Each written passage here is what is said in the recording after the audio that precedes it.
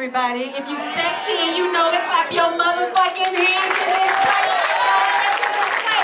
That's right. I love secure people because I can't stand an insecure bitch. Can you? I swear for God.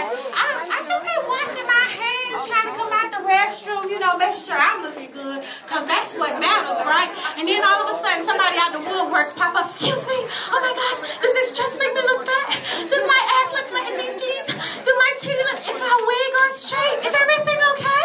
It's like, bitch, I don't know what you look like when you just walk out the door. Shit, I don't know you. This is the public bathroom, relax. You know, it's like, I swear to God, no matter how fucked up you are, it's somebody that will fuck the shit out of you. I swear, oh God. You could be a midget. I swear there's tall men that will raise you up to new heights in this world. I swear you could be a bigger guy. It's like little ladies like my size, we fit like puzzle pieces. I swear to God, I can go right up under the belly. I swear to God, get that in. I mean, for real, bigger ladies too. There's like 10 skinny guys up in here with really big dicks that can go right through the back. And their pleasure spot and let you know, hey, there's love for big girls too. I swear for God. I know, right? Shoot. If you know you got good pussy, clap your hands. Wait. I'm gonna say this one more time. If you know you got good pussy, if it's Christmas time between your motherfucking legs, that's what I'm saying. Alright, so let me tell you, because some ladies they feel like I don't know if I got good pussy. So I'm gonna tell you how you know if you got good pussy, okay? Alright, so first things first.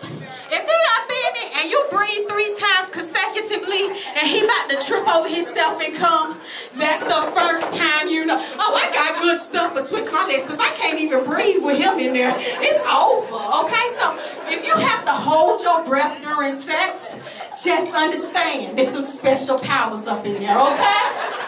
Alright, the second time. Now when this man is about to trip over himself and come, I swear for God, it seems like this. And I swear the moment is over. But he is still on you like. Don't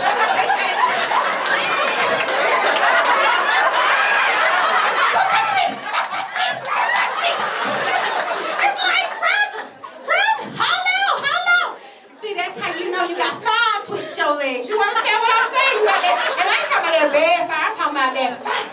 You know what I'm saying? It ain't fire like a bird, that's fire. Yeah, right. Okay. So the last sign that you know you got, it's lots of signs that you know you got pussy, good pussy. But let me tell you, the one thing that let you know, that let his mama know, that let your mama know, that let everybody know that you got that thing. Twist your legs. Your man becomes domesticated. If your pussy can domesticate a man, oh, honey, you got God, twitch your legs. So I just want y'all to remember that, hey, if your mama like, wait a minute, how come I come to your house and this house clean and you ain't been here for a week? Honey, since I put it on and you couldn't do it like that, like, I swear I got my house cleaned by your son.